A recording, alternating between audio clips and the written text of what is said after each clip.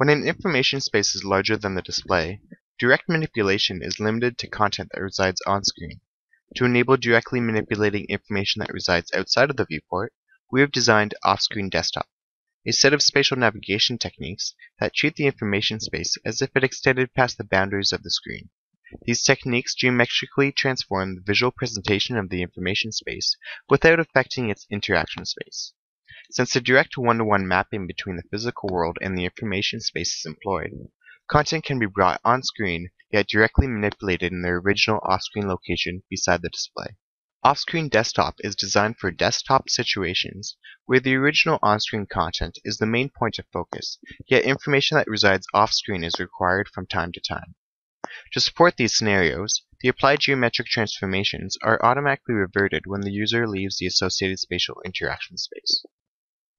To evaluate Off-Screen Desktop, we performed a formal comparative study that included standard mouse panning using a 2x2x4 within subjects factorial study design.